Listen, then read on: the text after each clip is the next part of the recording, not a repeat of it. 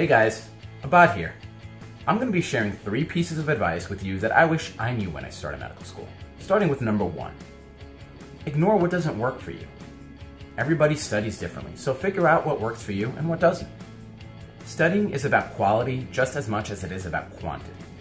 It doesn't matter if you can read 100 pages of notes or of a textbook if you can't learn, retain, and conceptualize most of that information.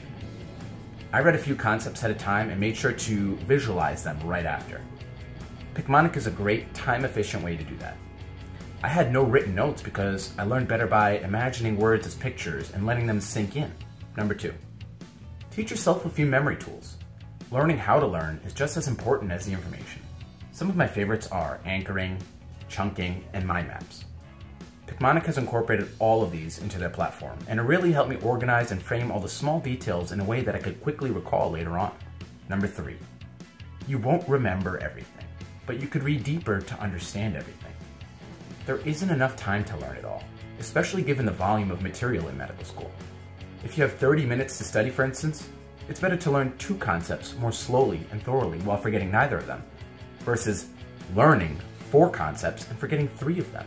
That's my advice to help you succeed in your first year of medical school. Make sure to check out Picmonic. Their app is amazing. See you guys later.